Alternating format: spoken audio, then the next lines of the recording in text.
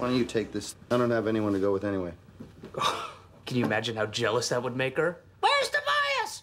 Oh, he's just sharing a romantic horseback ride with Michael Bluth, and they're dipping each other in... Oh, you didn't get any body chocolate.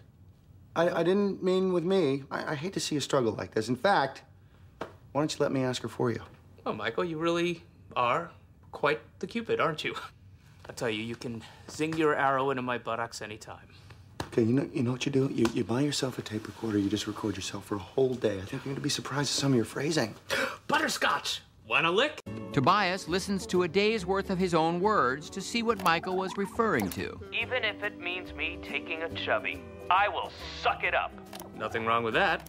Oh, I've been in the film business for a while, but I just can't seem to get one in the can. Out of context.